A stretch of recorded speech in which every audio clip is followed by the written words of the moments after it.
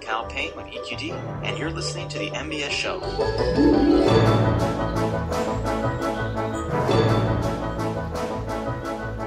Hello and welcome to the MBS Show, episode number 46. I'm your host, Norman Sanzo. Joining me today is apparently no one, since I'm the only one here. But I do have a guest host, and that guest host is Red Pear. Hello. How are you, Red? I'm pretty good. Awesome. Sounds like you have the sniffles. Are you okay? Yeah, I'm alright. I'm getting through it. Oh, okay, cool. I mean, I hope you don't come down with a cold, because a cold during a cold weather is not fun. Yeah. So anyway, our guest for this week is Calpain from EQD. Hey everyone, good to be here. How are you, Calpain? I'm a little tired. The semester just started, so it's been kind of hectic. Yeah, school. I remember those days. They were fun. Sarcasm. Yeah, fun is the right way to describe it there. Yeah. I hope I'm not disturbing you at this, what is it, early hour? It's about 11 p.m. here on the East Coast, but it's not too late. I'm usually a night owl anyway. Okay. I'm guessing most of the bronies are, because I know I am. Yeah, most of the bronies I think are, at least the ones I know, are like on the Pacific Coast and stuff like that. Yeah, personally for me, if I'm not in bed by 3, that's too late, and I mean 3 a.m. Yes.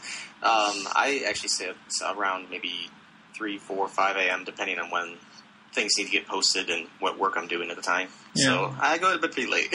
I don't know. I have this thing in my head. I should go to bed early. Like, okay, 12. I should go to bed now. Maybe a few episodes of Doctor Who. Okay, 3 a.m. Nope. I suffer from the same thing. Distractions. They're awesome. So before we start the show, I have to ask you the 4 important questions. Wow, I haven't asked that one for a while. So, who's your favorite pony, Calpain? Oh, well, that would be Twilight Sparkle, of course, because she's the best nerd on the whole show, and she's just absolutely adorable. Okay, Twilight Sparkle, because she's a nerd. I haven't heard about that one before. Okay. Well, I'm kind of a nerd, too, so I relate with her pretty much. I think everybody in the fandom is a nerd, but that's just me. I guess, well, she is pretty popular, so maybe there is something there. Yeah, okay. I could say that she's the librarian bookworm type that is kind of hot when you get to know her well, kind of deal. I guess you could say it that way. Yeah. We know how librarians are. Fictional librarians, actually, not the real ones. Anyway, what's your favorite episode? Oh, that's a tough one, but I still have a soft spot for Social from Season 2. I don't know, it was just a really sweet episode, and I really liked Rarity and Sweetie Belle in that one. It was just very good. That is a good one, because the twist near the end, for casual viewers, they won't get it until it's revealed, but for the hardcore Applejack and Rarity fans, they get it straight away. As for me, I didn't get it at all. Yeah, I didn't notice it either, but I was thoroughly impressed when that they had the cues there the entire time. So it was pretty impressive. Big kudos to the show staff for doing that. It's true. It's because the actions that they did, like Rarity eating a whole pie like Applejack, you won't see that. You won't see her doing that normally. Yeah, you wouldn't. Yeah. So is Sister Who Social's awesome. So how did you become a fan of the show? Pretty much like most people early on in the fandom, they pretty much discovered the show randomly off of some sort of source. For me, for instance, it was a forum that I don't even remember the name of it anymore, but it was one I frequented like back in the early 2011, I think somewhere around February. And I was searching through the normal threads, the typical threads of the day, see if there are any updates. And I saw that there was this pony thread that was at the very top of the general forum that was there.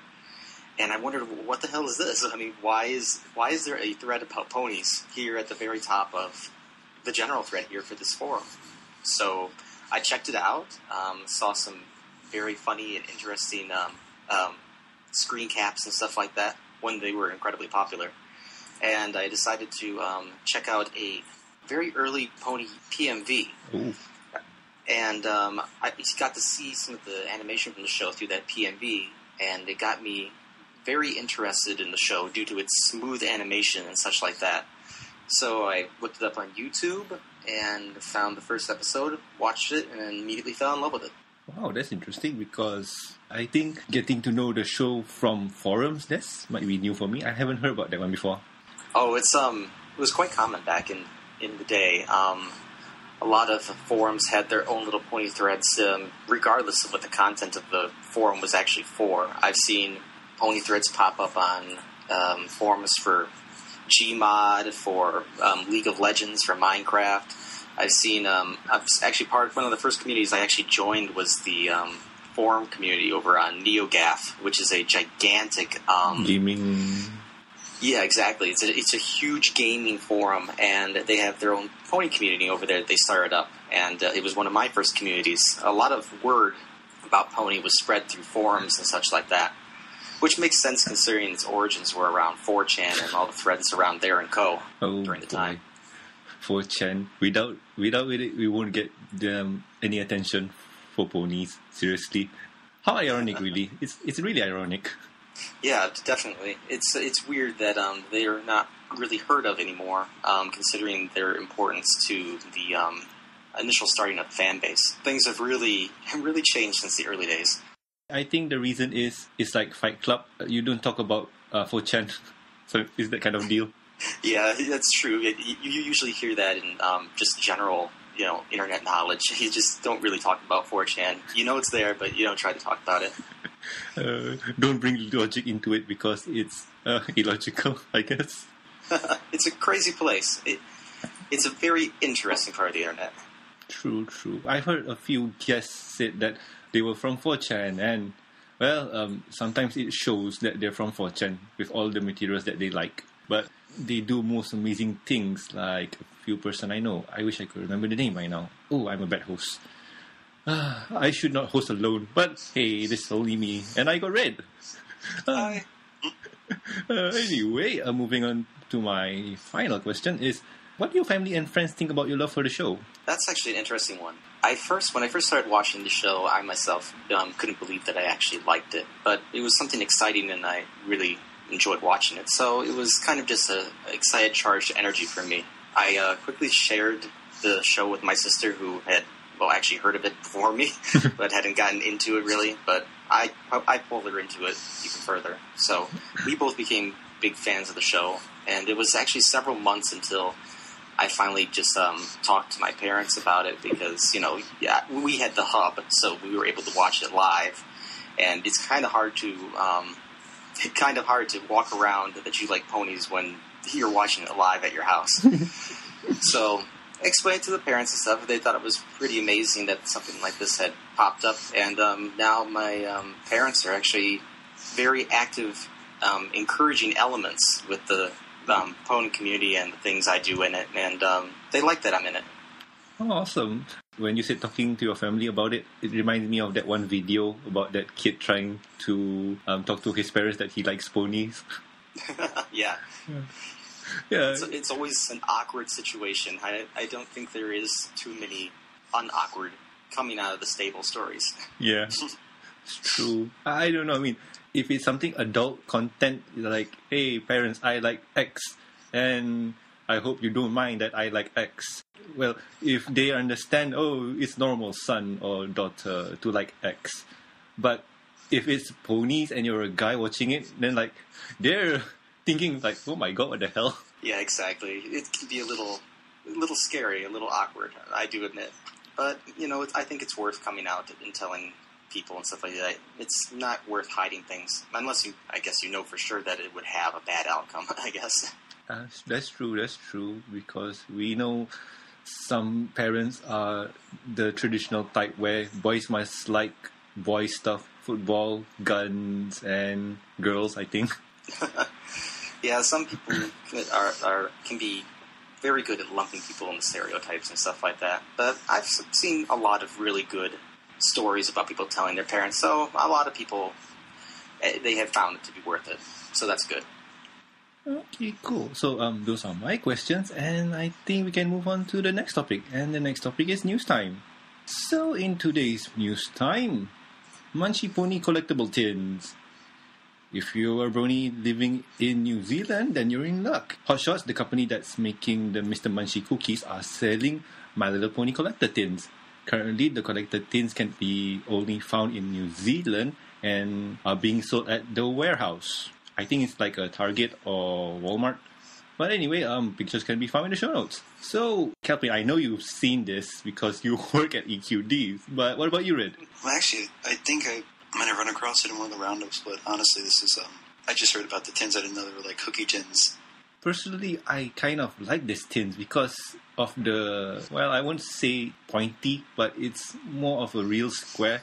And since, well, you know, card gamers or people who collect trading cards, this tin would be awesome for them. Yeah, I would have to agree. But it's too bad that they're selling this in New Zealand only. I know, it makes me wish I was in New Zealand so I could pick up one.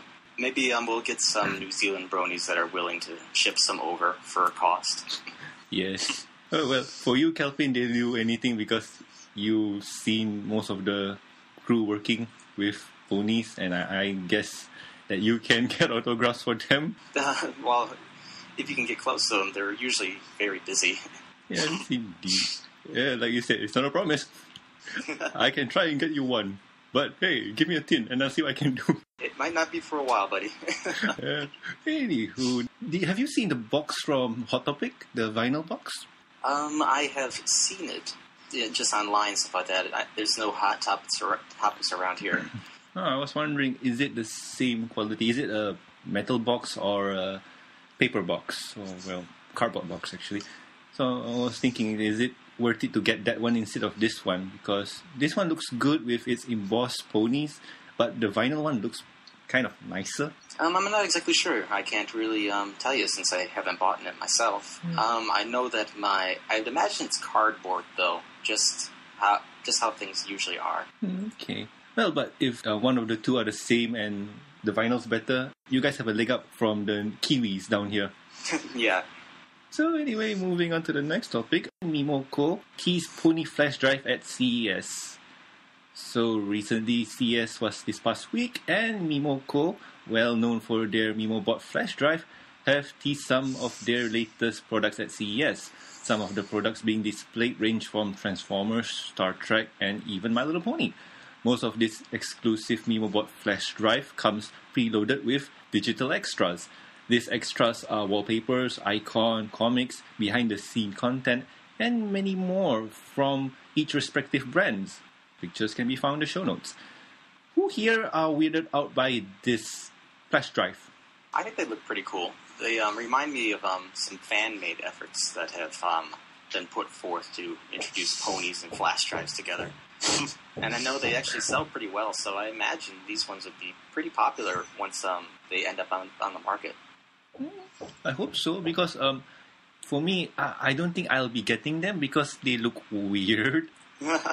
Yeah, they look a little odd, and the fact that you pull off their foreheads to get to the stick within is a little awkward. But I think they'll sell decently. Yeah, I mean, some people in my group said that they want to buy them and stuff, but no. The real thing for me is if I were to get this, is the extra contents, because I've seen trailers for the two other brands like the Transformers and Star Trek, and they preloaded it with wallpapers, icons, classic comics from Star Trek and Transformers, and even behind the scenes of said movie IP. I'm not sure what they mean by behind the scenes. From the trailers I've seen, they're just behind the scenes stuff. Like, did you know certain person did this in show or something like that? And they even inserted sound clips or soundboards of the person talking. I don't know, like in Transformers, it's like Autobots roll out, and in Star Trek, I'm not a Trekkie, so I got no idea what they say. Well, we can hope then for some good content, but hopefully, because if that's the case, people are going to just buy these up to grab at this extra content. We know from the people that visit our site and stuff like that people just love behind the scenes info and extra goodies and stuff like that. So that'll definitely be a huge selling point. I mean, for me personally, I would love to get the DVD that you guys have with commentaries from the crew. Oh yes. Yeah, that would be. That's definitely a great thing to get your hands on. They did a good job putting that together, and I hope they continue doing the commentary thing and stuff like that for future season releases. Yeah. we are a strange bunch of people asking for this kind of things. If you think about it, the demographic is what? Age range around 4 to 6 or maybe older. But what they're doing is mostly adult stuff like director's commentary, crew commentary, behind the scenes. I don't think kids would really want that, but oh my gosh, they're doing it for us. Exactly, and that's what's so great about it. They really do love the community, and they want to make sure that these products are good and have material that we want. So it's not only good for the demographic audience, but it's also good for us. So everyone wins. Yeah, that's true. Awesome. And moving on to the next topic. There are no toilets in Equestria. Not. So recently someone asked Lauren Faust, how are the toilets shaped in Equestria? And with that, Lauren's answer was, there are no toilets in Equestria. They are horses. They poop on the ground and fertilize the flower. This answer was clearly meant as a joke, but people took the answer seriously. Lauren Faust has issued an apology and did not think that it would be taken seriously. Links can be found in the show notes. What did you think? I thought it was one of the funnier things to happen this week. When I saw that answer from Lauren, I initially thought she can't be serious, can she? But we quickly said in that it was obviously a joke. Yeah. And when Seth put it up on Equestria Daily, he also did it all tongue-in-cheek like. But despite how tongue-in-cheek it was, I guess some people were a little upset. Really? I mean, okay. I can understand why, because Lauren Faust is God in the pony world. Whatever she says goes. But sometimes people have to remember that she's not working on the show anymore, and whatever she say is not canon, even though she built the world. Yeah, it's a tricky situation for people, and it's a fine line to tread when dealing with comments and stuff like that. Especially from people that don't work on the show anymore, and someone as important as Lauren is for the creation of ponies and setting up the framework and everything like that. Yeah, I mean, I can understand why people say her word is law, but sometimes you need to take it with a grain of salt because she's not working on it anymore. I know it's kind of strange to say that, but she's not working on it anymore. What else can I say? That's true, and also you just got to remember that she's a person too, and she will like to joke and kid around. So It's true. It's true. But if somebody really remembered the episode Over a Barrel, the Peace Peaks episode, Pinkie Pie went to the bathroom, and well, if you're from Asia, I'm guessing you know how bathroom stalls work. Yeah. Yeah, if I'm thinking correctly, yes. Yes, it's the squatting toilet. Yes. Yeah. So I'm guessing it works like that, but well, with that in mind, go Google it if you really want to look at it. Lyra might prefer a sitting toilet, though. Yes, true indeed. Like sitting toilets are fun and nice, and I'm not sure about hygiene because I'm not going to go into that. Anyway, moving on to the next news topic. So next news is Andrew Francis did not voice Braeburn. That's a shock. Anyway, after receiving the question from a fan asking him, did he do the voice for Braeburn, or was it Michael Dangerfield? Andrew's answer was, I'm looking into it watching the episode, which I've never seen right now. After reviewing the episode, he was shocked to discover that he was not the voice for Braeburn. Links can be found in the show notes. So, I'm shocked. Seriously, I am shocked. I was too. I didn't expect something like this to pop up anywhere. Especially like a year and a half after the episode aired. I mean, I had just assumed that they would have at least told him before the episode was aired or during production or something like that. That's true. That he wasn't used. Okay, the thing is, like, I got no idea where I heard it from, but it's like somebody said that, okay, Braeburn, Andrew Francis did it. And then, like, okay, yay, don't think much about it. And until recently, Las Pegasus Unicorn, they said that Braeburn, voiced by Michael Dangerfield, the original voice actor for him. So, like, I was kind of shocked at the results. Like, really? What? Why? How? I know, it's such a huge surprise, right? Yeah, and no wonder there's this thing that I've noticed when Andrew Francis said Appaloosa. it doesn't sound the same, if you get what I mean. Yeah, I've seen that comment pop up quite a few times, but as most people have mentioned after stating that they notice his Braeburn isn't spot on, is that they'd like to bring up that earlier in the year, earlier last year, he had some, he had strained his vocal cords or something like that, and so people just assumed he just wasn't, up to full strength yet to do his Braeburn. So people kind of, pushed it off to the side as a result. Oh, well, okay, so that explains a few things, but now with this, all you Braeburn fans liking that Braeburn voice is not Andrew Francis. At least he's still a great shining armor. Yes, indeed, and that twily bit he always does, from what I can tell, it always gives people the heart attacks.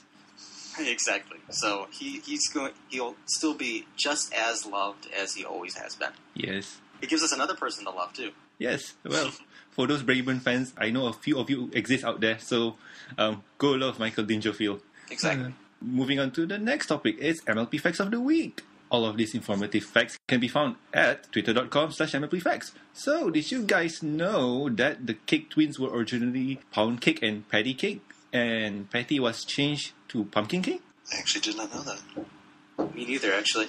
I got no idea where this guy gets his info from. Because it's interesting. Yeah, could be. It's interesting, really. Like patty cake and pound cake. I've heard the kids playing that patty cake game. Mm-hmm. Yeah, it will be fun, but pumpkin cake sounds cuter. So anyway, moving on to the next one. Did you guys know that the referee for the Wonderbolts Derby in Sweet and Elite stands on a cloud, even though he's not a Pegasus or a unicorn? I did not notice that. I had to double check, and it's an earth pony. I always have bad eyes when it comes to catching that kind of stuff. I'm always surprised after an episode to see all the people say, "Oh, did you see that? Did you see that?" I'm like, "No, I didn't." Yeah, that's why you need to watch it twice to see what people are talking about. Exactly. Yeah, but my theory is you ask an earth pony to do it because he won't use magic to cheat, and he's not biased because he's not a Pegasus.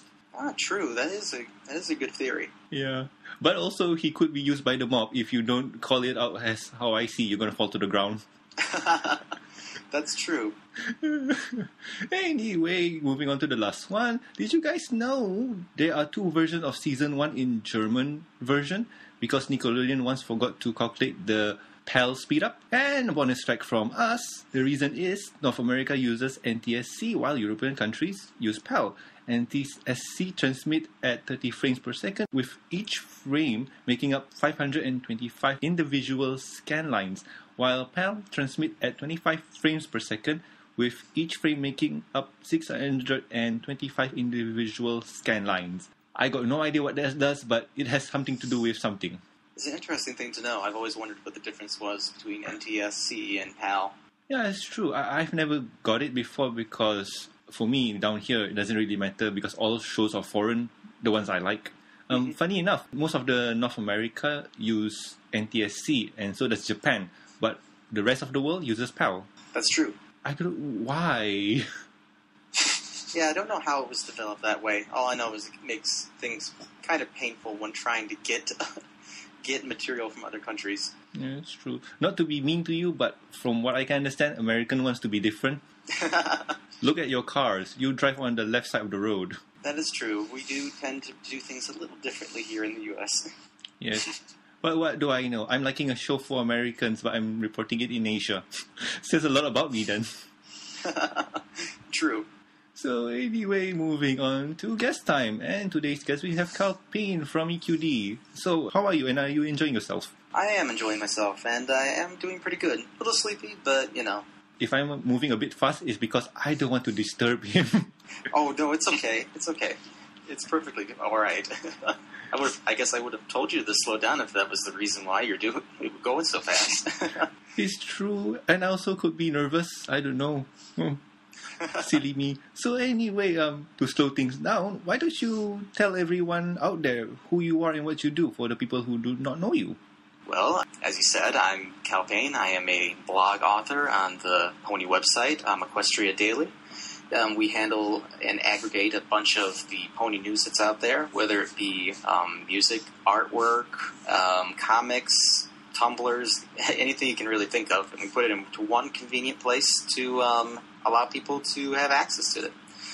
We recently crossed 300 million hits, and we hope to have many more millions to come. Oh, congratulations. Hitting 300 million, right? Yep, 300 million. Yeah, hitting 300 million is not an easy task for you. No. But we thank everyone that comes and visits the site. It's all on them. They're all awesome, and we love having them. Yes, I go there every day to look for news. That's good to hear. It means someone's reading our articles. Yeah, I try and read them all, but I read them, seriously, I do. I have hard keeping track of them. It's true. Music of the day, that one is a new one for me. Yeah, it was, there's just so much music and such like that, we decided to start compiling them into those posts. Awesome. So anyway, my first question is the obvious one. How did you get into EQD? At times, I don't even know how I got into it, to tell you the truth. All I know is that way back, I initially contacted Equestria Daily when I was in NeoGAF and such like that, and part of the Know Your Meme community. I started sending them each day emails of things I would find. If there were new comics coming out on DeviantArt or elsewhere, I'd send them links. I used to send them big emails filled with different types of pony plushes and customs and all that kind of stuff. So I was contributing to the site for many months. Basically starting, I think, in around April or May. Then around October, I contacted the site for an event I wanted to do called the December Draw-Off. And that was last year in December. And Seth agreed to it and such like that. The Equestria Daily people would be the judges, and we'd get some artists in on that. And during my third week of that event, where I was at that moment just copying and pasting HTML that I had created for Seth to put into posts that he would post up, during the third week, Seth just sent an email back to me saying, how would you like to post it yourself? And that kind of blew me out of the water, I've got to say. I did not expect that at all. I was incredibly excited and flattered, and I will admit a bit nervous at first. I accepted, and my very first post was that draw-off post back in December. I was accepted on December 23rd, and I guess I got in because of the stuff that I contributed and the event and just showing gumption or something like that. I'm not exactly sure. It's been a great ride.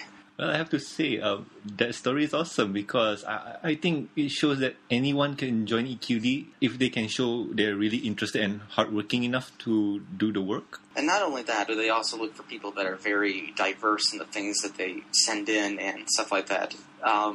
As I said, I was sending in all manner of things. We do have dedicated people that send in things like just comics, just art, stuff like that.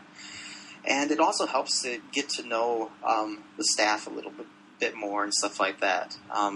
Like I was already kind of friends with Seth before he invited me on, and through just chatting with him through email and stuff like that. So that definitely helps. Oh, awesome. So what is it that you actually do on EQD? Because I've seen every time a pony plush compilation comes up, you're the one to review it or something like that. And so basically, what did you do on EQD? Well, in the very beginning, it was very specific. I was primarily the plush compiler, the custom compiler, and the comic poster. Those are my main things because those were the main things I sent in. So instead of sending things in the EQD, I just found the stuff and put it up on my own accord. As time went on, though, my tasks started to diversify a bit. I eventually started doing the nightly roundups, which I am still the primary person responsible for all of that. And I started doing other posts such as, anything that really needed to be done, like convention posts, and I'm also did a few Draw Friends, and nowadays I'm responsible for the Sunday edition of Draw Friend. I have created a few features that have either been neglected by EQD or are brand new in themselves. I continued on the Tumblr Spotlight thing, which I am still doing. I do live stream Saturdays for artists and stuff like that. and I also had a feature that I really need to get back to called Blast from the Past. That I try to introduce newer fans of the show to some of the old stuff that us earlier folks in the fandom really loved when we were first getting into it and stuff like that. Yeah, I remember seeing that one because it was, like you said, a blast from the past. Because for me, I've been in the fandom since, I forgot, early in 2011. Early in 2011. And I've come late into the game on EQD. So when I was there, I think I can remember about EQD at first was looking at news. But I don't really remember. For me, it was kind of derpy how I stumbled on into EQD. That's how a lot of people find EQD. They stumble upon it accidentally, or someone has linked it in a chat or a forum or something like that. So you're in good company. Yeah, awesome. So how many emails do you receive per day? I mean, does the mail that EQD gets is sent to everyone, or is just sent to Steph? It's just sent to a box we have set up called the Submit box. There we all have a password to it, and we are allowed to sort and grab whatever catches our interest when we're inside the box. All of us can be active in the box at once. And about your email question about how much we get, I'd say we do get at least 300 to 500 emails a day. A day? Yes. Oh my, I wish I got 500 to 300 emails a day from the fans. I get zero, literally. Well, it's not all good. A lot of the stuff is either repeats, or it's something that we just can't put on the site for whatever reason, or if it fails quality control type tests, or if it's just inappropriate for the site, things like that. So it's not all good. Okay, I can understand. So could you run me the process of how you do things? Example, if I were to say post up something and I'll link you guys with an email saying, hey guys, I've got episode number 46 featuring Calpain, and I submit it to the submit box. So run me through how does it work behind the scenes. Well, there's actually a lot of different processes for each type of post that we do. For instance, like plushie and custom compilations, when I'm sorting those, I take a look to see if just the overall quality of the plush, and compare how many good quality plushes I have compared to maybe ones that could use some work. And I try to adjust the ratio a little bit so that there are some that are they're not perfect, but they're showing improvement as an artist, and hopefully by putting them into the plushie compilation, they'll be able to take that as an encouragement and continue going on with their craft and stuff like that. So there's a lot of personal judgment into things like compilations, and for a lot of the stuff on the site as well. For things like the nightly roundup and stuff like that, we just a lot of the stuff like podcasts and stuff like that, we try to make sure things are in a certain format. For instance, that makes it easy to copy and paste? Put it into the roundup. What's that? Copy and paste?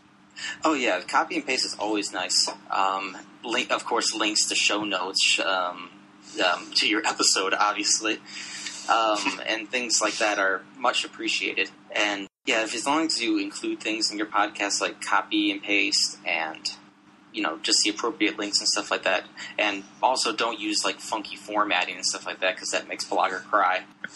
You will probably end up in that particular section for podcasts or any section of the news for the nightly roundup and stuff like that. Of course, some of that stuff outside of podcasts, meetups, and groups looking for more and stuff like that, we tend to do a quality control on that for the main news articles that are in the nightly roundup. So, if it's something that is completely uninteresting or we feel will be offensive to a bunch of people or something like that, we won't put it in the roundup. Okay, understandable. But how do you... Okay, let's say, for example, if somebody says, I want to get this meetup be well known on... Well, I want this meetup to be a success, so I should post it up on EQD. So what do you guys look for, or what do you guys recommend people doing? Well, for meetups and stuff like that, what I do recommend you doing is not announcing your meetup super early, 3 weeks before or something like that. Announce it the week before your meetup, so that people will remember it. Because what annoys us a little bit are the people that it's okay to do it like maybe 2, maybe 3 times to send in the same information on a meetup, but if you're constantly sending it in like every day, like can you post this? Can you post this? Can you post this? It gets a little irritating, I got to say. But for those looking to start a meetup and want to know if they can be on EQD, helpful things are like, of course, your location, what time it's going to be, things like what you plan to do, and it always helps to have some color in the roundup. So if you make like a cool little banner that has your time and dates on it, and some ponies or something on it, it usually helps your post because people will look at it.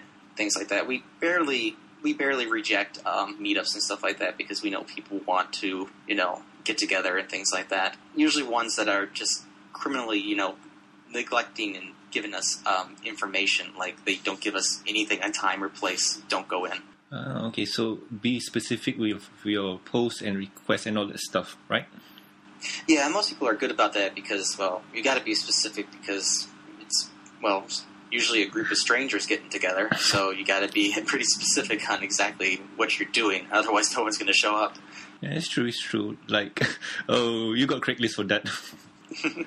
Okay, so anyway, I pass on the question to Red. So, Red, do you have any questions? Do you have a favorite brony? A favorite brony?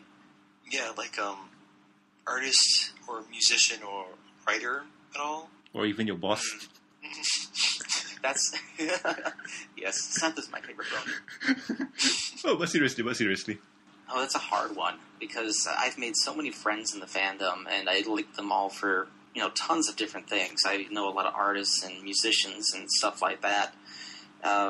People who make PMVs, people who make like Rainbow Dash Presents and Double Rainboom and all that kind of stuff.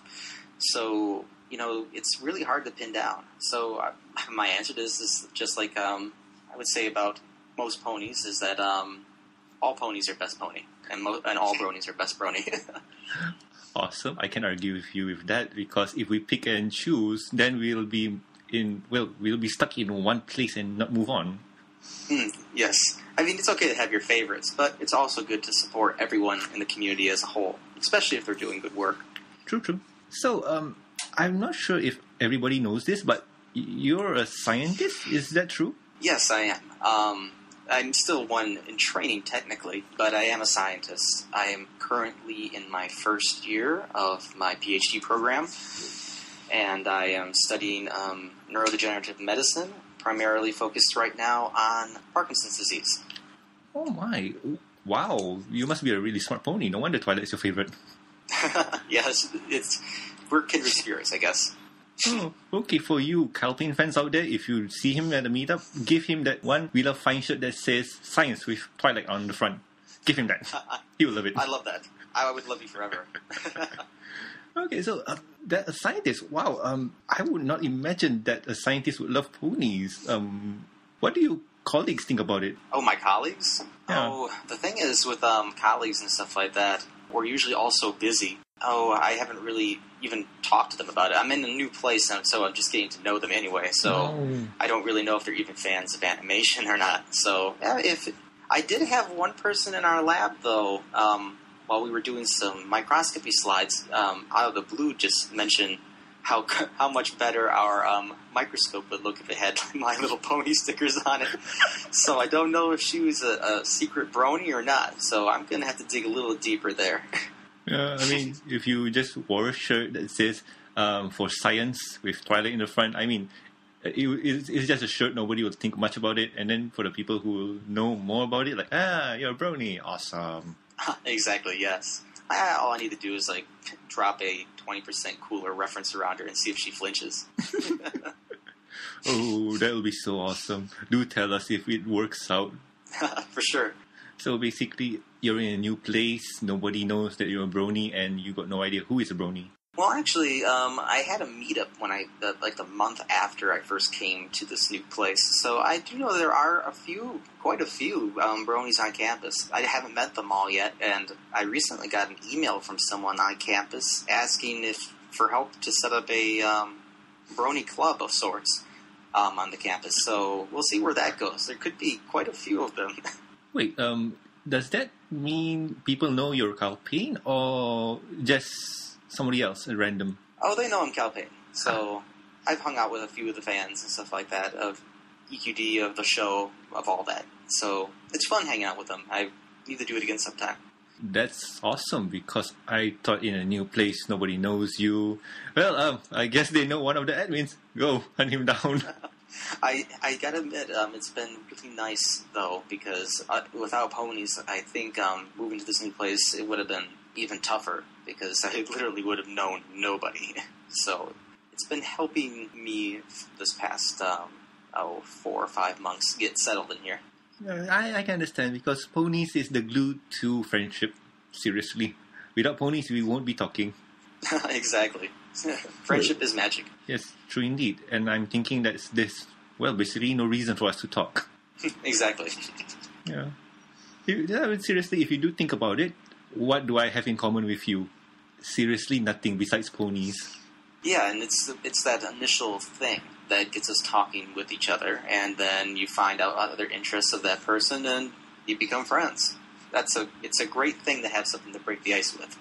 It's true, because I'm kind of a hermit myself, and I've got a close circle of friends, and we basically play card games, and, well, my circle of friends are not expanding like how I like it to be. After ponies, my circle of friends, oh my lordy, let's just say that I have a friend in the States, I have a friend in Jerusalem, and I have a friend in, well, I think Sweden? I'm not sure, but let's just say pony expand my friendship. Oh yeah, I think it's done that for just about everybody. It's an amazing thing to watch, and you just make so many friends in this community. It's great. It's true. Sorry if I'm jumping around questions, because I'm kind of derpy with what to ask you, because the main guy who's here to ask you questions is not here. It's okay. Take your time. Right. So anyway, you've been to BronyCon and Cantaloupe Gardens? Yes, those are the two I was able to attend. So how was it like, seriously? Because I know a few people here might want to go there, and maybe pro and tips, because if I remember right, you did one article about your experience there, right? Well, was it called? The retrospectives. Yeah. Yeah, I had a very positive experience with both of the conventions, though BronyCon will always be my favorite because it was, well, my very first one. And I was visiting a city I'd never been to before and seeing friends I'd never seen ever. So it was nice to be able to, be there and put faces to the names you see online and stuff like that. And that's truly the best part of the whole, convention experience, is really just meeting people that you have known for such a long time online and actually being able to, shake their hand, give them hugs, or anything like that. So, I would highly recommend going to conventions just to meet your friends and stuff like that, but it's also just the charged atmosphere that these conventions have that make it so great to attend. You have, voice actors that are there, but more importantly, you have all the vendors, all the people that are just excited and running around. It makes you feel charged up too, and it's just an amazing experience. It's hard to really describe unless you go see one yourself. I highly recommend going to some kind of pony convention if you can pull it off. Okay, because I'm trying as hard as I can to go to a PonyCon, if I can, because Asia and the States are kind of far apart. Oh yes, it's quite a flight over the Pacific Ocean. Yeah, the flight is no problem, but it's just the money. Oh yeah, and it's only getting worse. Ugh. Yeah, plane tickets are so expensive. Indeed. Oh boy. Well, anyway, you said that BronyCon is your first pony convention, right? Yep, I did. That was my very first one. So, were you in any other fandom, and did you go to any other conventions besides BronyCon? Actually, besides BronyCon being my first pony convention, it was also my first convention period. I have actually never really been active in any other fan base before ponies. At least actively posting stuff and talking. I'm usually a lurker on the internet and stuff like that. Person without a name. When I moved into ponies, there's just something compelling about the entire fan base that makes you want to contribute and be a part of it.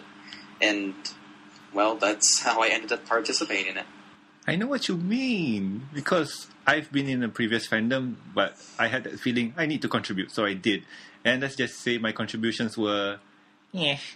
But for ponies, I felt even more. I need to do something even better than doing the stuff I did before. And that's how I made the podcast. I know, it's amazing, isn't it? It's there is just this huge amount of like positive energy in the air in the community. We do have our rough spots and stuff like that, I will admit. But for the most part, the fandom's pretty supportive and is very good at keeping people charged up and encouraged with continuing what they're doing. Yeah, it's true, because before then, if I were to do a podcast, I got no idea what to do, because video games, you got a lot of video game podcasts, and then like cartoons, okay, are you an expert in cartoons to dish out whatever you need to say? I don't think so. And then like anime, there's 1,001 anime podcasts, but if you're not talking about Naruto, Bleach, or One Piece, or even those obscure animes, people are not going to pay attention to you. Yes, exactly. Right now, a lot of the markets out there are saturated and such like that. So when Pony popped up, this unexpected thing, no one really saw it coming, so there was this huge void to fill. So that helps stir people onward to do their own thing and try to contribute. And I think explains the charged atmosphere that we have in the community.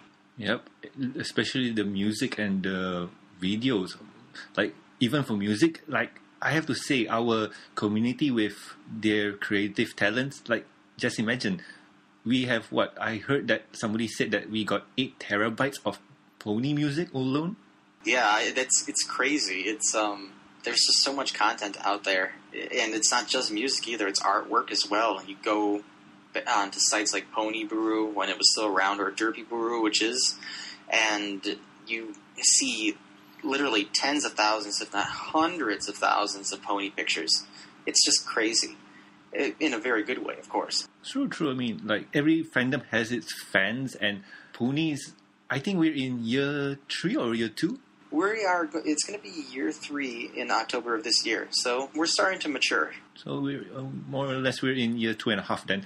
So within 2.5 years, we've accumulated a lot of talents within that short period of time. Yeah, it's amazing. I still remember the very first summer, the first great hiatus after season 1, and we didn't have things like plushy compilations or custom compilations. When they came around, it would be like this tiny 5 picture post or something like that. And we didn't have the animations we do now. There wasn't things like Rainbow Dash Presents, Double Rainbow, any of that stuff wasn't even really being talked about. We had about all we had for animation back then was like maybe little GIFs or something like that, set to music or something. Very limited material. But now looking around nowadays, there's tons of music coming out every day, more art than you can handle, and I think there's at least 2 or 3 animation posts a week now.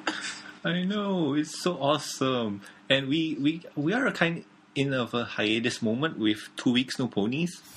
So that shows a lot, like what we have. I think I've seen some animation posts.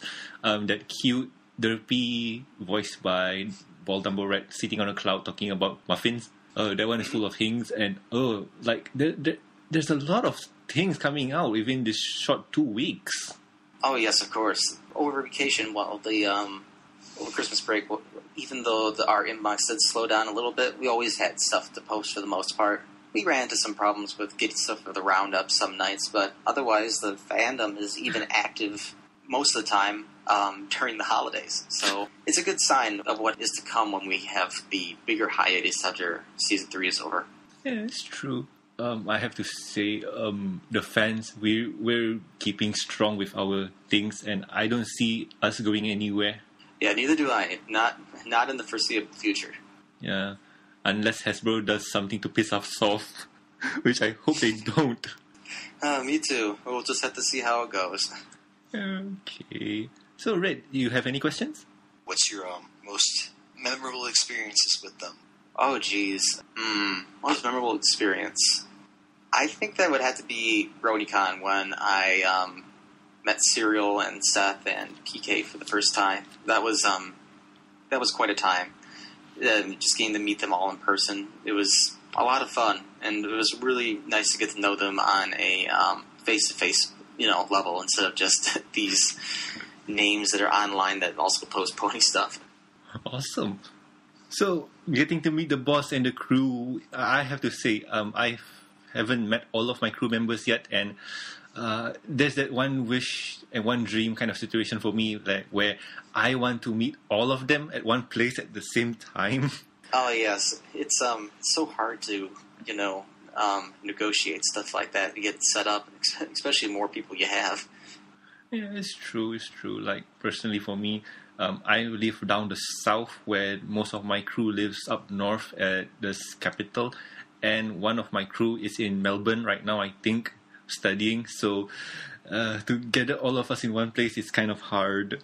Oh yeah, I could totally sympathize. I'm the only staff member that is on the East Coast. Oh, while everyone's more like in the West Coast or in the mountains and stuff like that. So I'm kind of far away from them. All the feels. So I have to ask this. Have you met John Delancey? Yes, I have met him. It was a funny experience, too, and how I met him. It was the closing ceremony of BronyCon. He had just given his speech and had walked off the stage.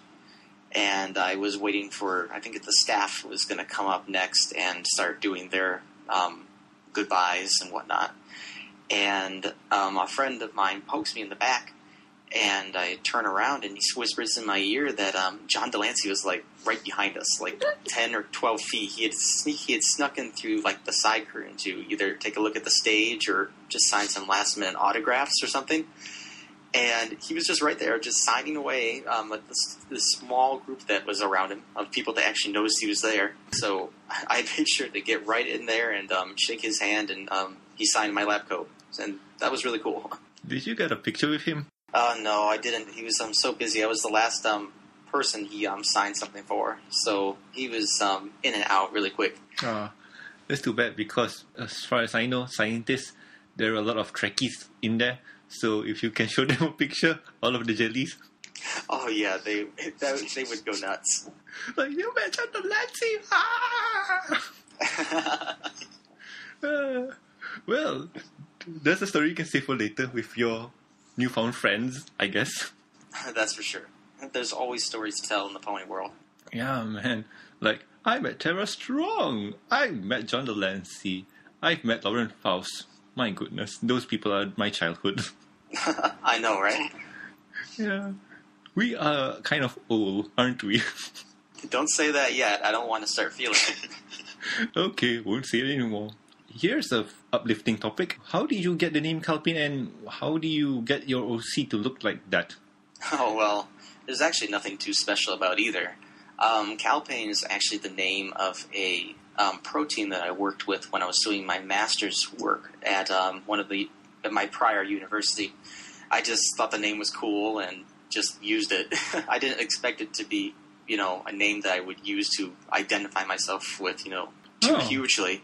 It was just a random thing I needed to fill in a forum registration form, and I just used that, and it just stuck. Okay, well, seriously enough, when I type Calpain in Microsoft Word, it has red squiggly lines under it. Yes.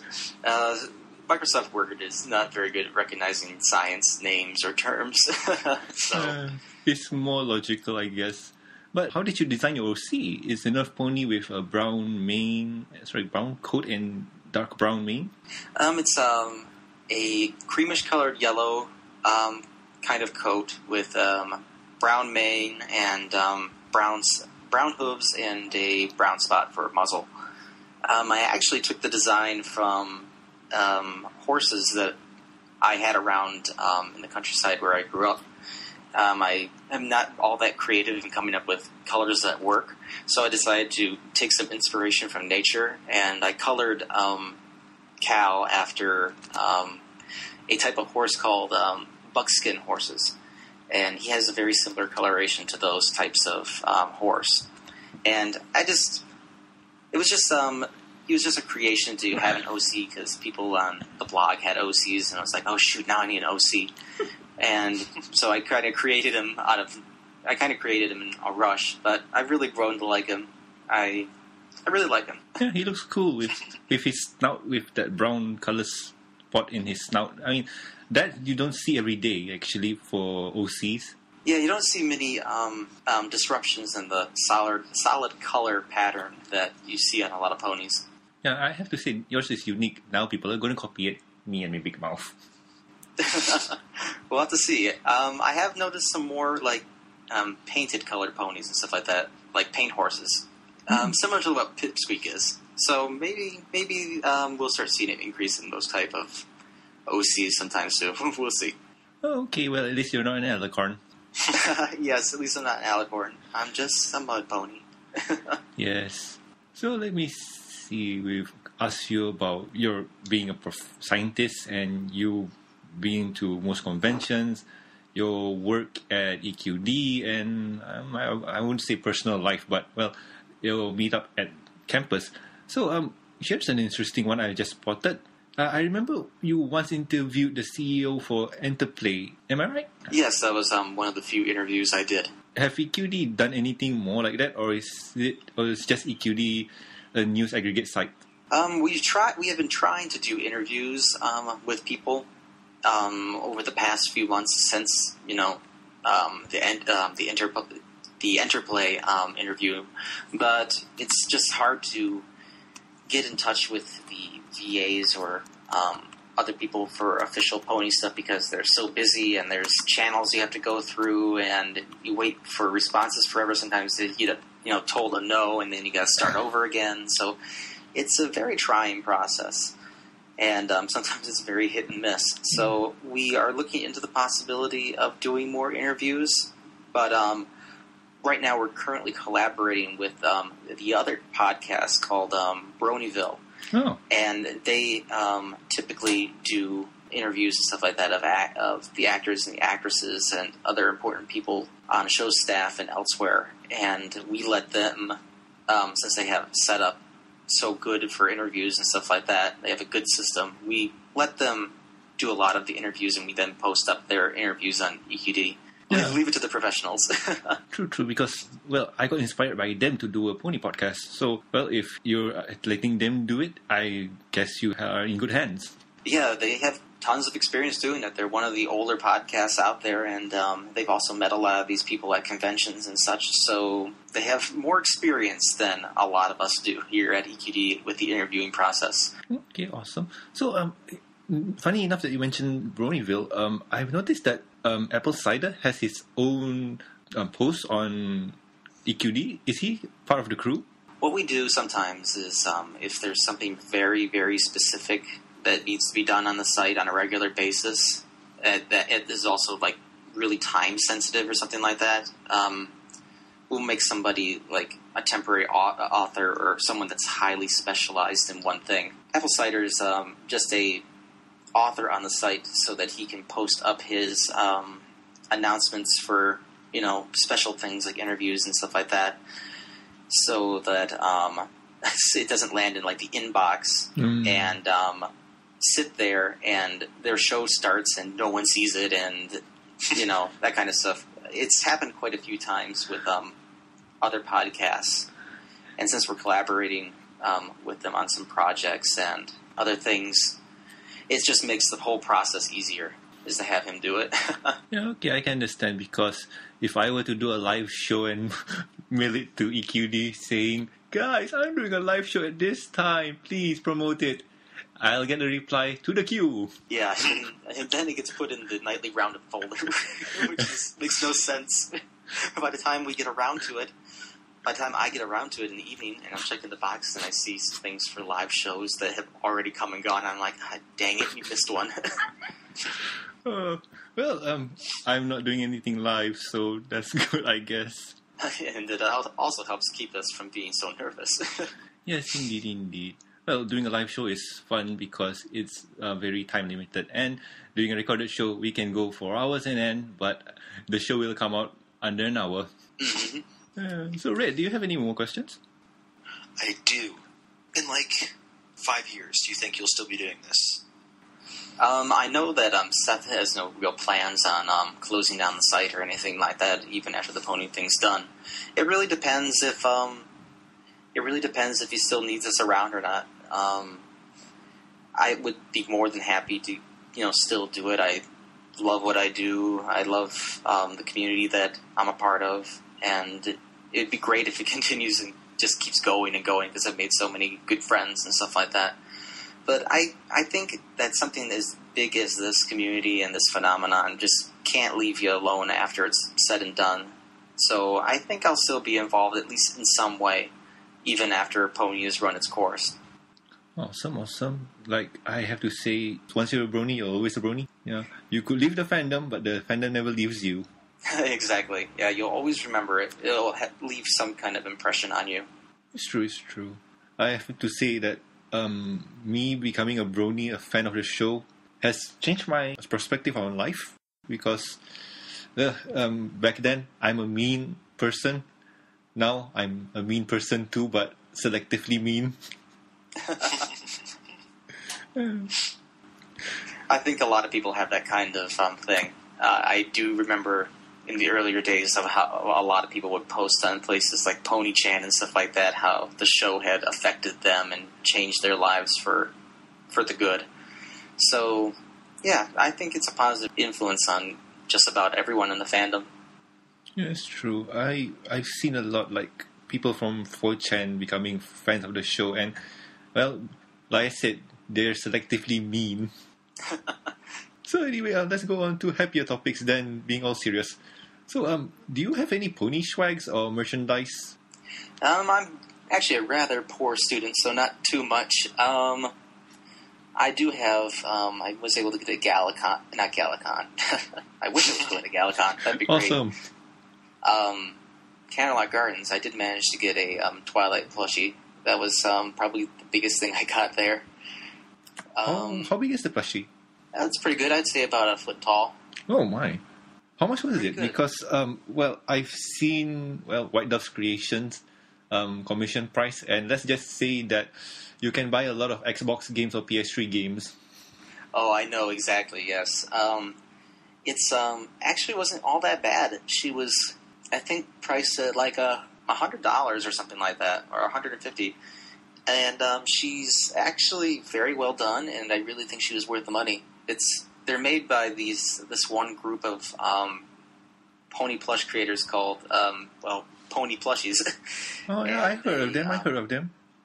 Yeah, they make quality pony goods for sale. I think they were the people that actually came up with the USB drive stick thing before the official merchandise came out. Yeah, I remember them because they promoted on, if I remember right, BronyCon. Yeah, I remember right. They promoted on BronyCon's live stream. Yes, you're right. They did, and they're great people, and they make good products. So, yeah, if you have a chance to buy from them, I would certainly look into it. Yeah, and they do have, the first batch of thumb drives or flash drive is a Rainbow Dash one, and now they have a derpy one, and it looks really cool. Yeah, they do. I saw the derpy ones at the CG, and they were really well made. They look really good, and I know that they still have plans to release more different types of pony plushies as the year wears on and things like that. So they'll have a better selection as time goes. Cool, awesome. So, before we end this, Red, do you have any more questions? Nope, I'm good. Okay, so I want to ask something really funny. So, what was your reaction when you were first asked to become a guest on the show? I was flattered. I always enjoy being able to be on shows and talk to people and answer their questions. It's been an honor being on here, and it's been a lot of fun. The honor's all mine because getting somebody from EQD, that's awesome. Seriously, that's awesome. Personal achievement for me. Yay. Glad to be here. And I have to thank Red for it because without Red, we won't be talking to you. Well, Red is a good guy. Yes, he is. Go support his movie once it's out. It's Rise of the Galax. When is that thing coming out anyway? Oh, actually, I can plug it real quick. We're actually doing a 8 to 7 minute short film thing to kind of like, test how we work under production time, called Dashy's Tale. It should be released. I don't want to like put a date on it, but the script was finished recently. I just got my copy today, and we should be starting progress on that soon. So it will be out soon. Yeah, I'm just gonna put soon on because I don't want to put like an exact date on it. So anyway, Calpain, any questions for us? I think we're good. Just once again, thanks for having me on here. I really appreciate it. Okay, no problem, because you're awesome and you're a scientist. And how often could you say that I talked to a scientist today? Well, unless you work with one. Yeah, unless you work with one, then yeah. I suck as a host. Moving on then. So anyway, Calpain, thank you for being on as a guest, and if you're always welcome to come on again if you like. Oh yeah, for sure. Just send me a message or something if you have any more questions, or just need a guess, I guess. Yay, I guess so. Well, triple guess. Yay. So anyway, let's move on to the next topic, and the next topic is shoutouts. And my shoutout goes to you, Calpain, and you, Red Pear. Thank you for being on, and a major thank you to you, Red Pear, for getting us the interview with Calpain, because without you, I wouldn't be here sitting talking to Calpain. Red, do you have anyone to shout out to? Basically, the whole crew at Gax again. You, Calpain. Honestly, I didn't think you'd be mad or something. I wasn't pretty self-conscious about everything, but oh no, it's all right. And you, Norman, for having me on again. Oh, that's no problem. Like I said, without you, we won't be talking to Calpain. Oh, you guys. Anyway, Calpain, what about you? Any shoutouts to give to? Well, to the two of you, thanks for having me on and getting me involved in all this. I'm always glad to be involved in community projects and podcasts and whatnot. A shout out to your viewers. Hope you enjoyed this little segment that we put on today, and I hope you all have plenty of pony in your lives for days to come. And I just want to give one last shout out to the rest of my coworkers at Equestria Daily. You guys are awesome. Yes, thank you. And for the fans out there, I'm sorry this episode came out late. Let's just say that I have time issues and I don't know how to read a watch. All time. So anyway, if you have any questions, concerns, or you just want to talk to us, or even complain to us, you can do that at the mbsshow@gmail.com. And the show's Twitter is at the MBS Show. My Twitter is at Norman Sanzo. You can also reach Daniel at St. Pinky. So, Red, what's your Twitter? It's at Red Pear Inc. It's the guy with the red pear, really. It's just... I'll add it in the show notes. So, Calpain, do you have a Twitter? Yeah, I have a official EQD Twitter account. It's just at Calpain EQD. At Calpain EQD. I'll add in the show notes. And also, please subscribe and rate us on iTunes. And also like our Facebook page. Links will be provided in the show notes. So, I've been Norman Sanzo. I've been Red Pear. And I've been Calpain. And we'll see you next week. See ya!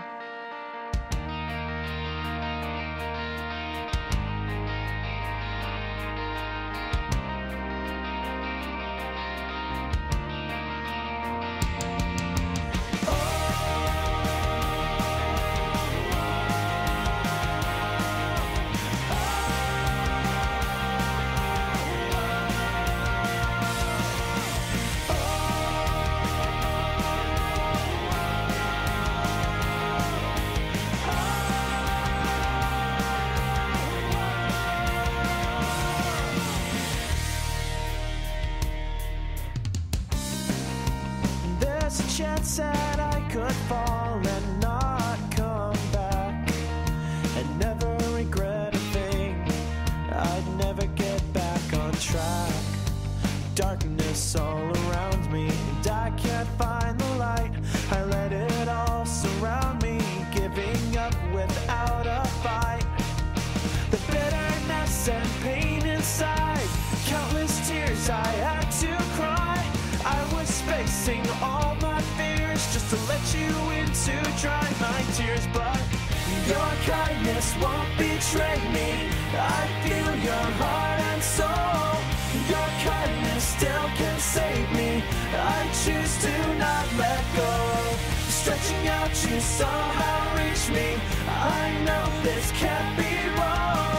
I'm ready, won't you teach me your song of kindness?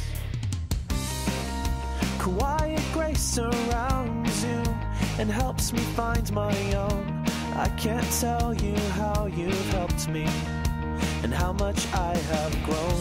Even though you're far away, inspiration comes from you to shine a little brighter every day. If you only knew, I will never get upset, and I will never ever forget the happiness you made me feel, almost as if you're actually real. But your kindness won't betray me. I feel your heart and soul. Your kindness still can save me. I choose to not let go. Stretching out, you somehow reach me. I know this can't be wrong. I'm ready, won't you teach me your song of kindness?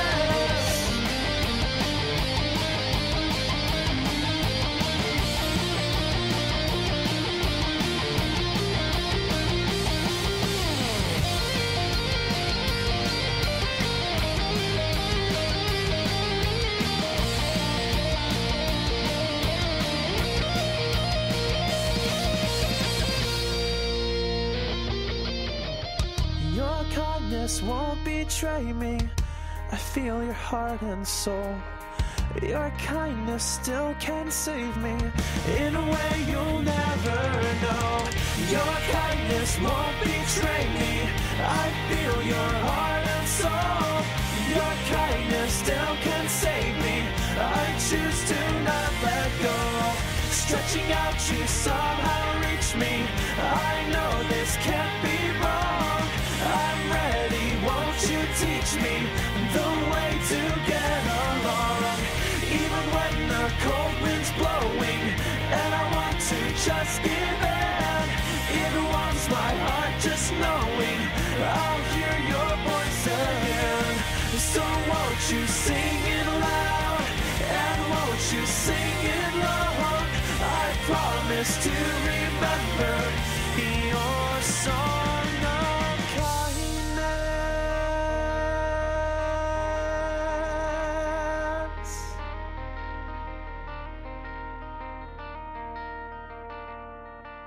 I promise to remember. I promise to remember. So, Red, do you have any more questions? I just had one on my head. I can't remember now. I just lost it. You want to play the waiting game? I might be here for a while. No, it's... Oh, what was it? Does it involve ponies? It probably did. Probably Transformers. Oh, talking about Transformers. Who's seen the new Transformers Prime? I have not, but I have a friend of mine that says it's very good. So I would recommend checking it out. I'd probably check it out if I had more time available. Yeah, me too. I need to check out Prime because, well, first it's Hasbro's thing and it looks good. The last Transformers I watched was, my goodness, animated. Oh, yes. Then it's been a while, right? Yeah, I do want to know what happened because they cancelled it to only one season. Or was it 2 seasons? Can't remember. Yes, that was I don't a good remember. one. That was a good one. They got Weird Al in it. Oh, really? Yeah, if I remember, there's one episode where a trash compact became a transformer and it kind of switched side from Autobot to Decepticon at a whim. Don't know why. Kind of strange. And Weird Al voices it. And talking about Weird Al, I wish he voices one of the ponies in My Little Pony. Oh, yeah, that's been a rumor for such a long time. Hopefully it happens someday. That'd be nice. It'd be nice to get some more celebrity guests on the show. He is possible because from his track record of what he's done in the past, like I said, he voices Transformers in the animated series. And back in the olden days, in the movie, they used one of his songs, Dare to Be Stupid. Exactly, yes. So- He has had quite a bit of experience with Hasbro, and he's also good friends with William Anderson, the guy who does the background music for ponies. So there's a big chance.